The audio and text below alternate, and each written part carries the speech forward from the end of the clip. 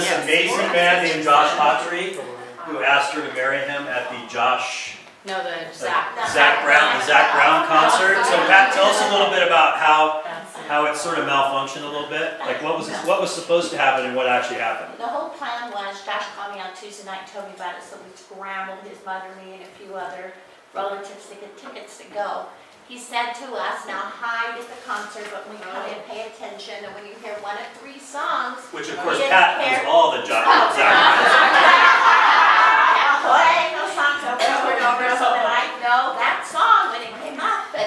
And the concert went on, and we kept waiting and waiting and waiting, and finally get a text, get closer, because we were way far away. We get down there. All of a sudden the concert's over, and not one song had played. So they did not play the song.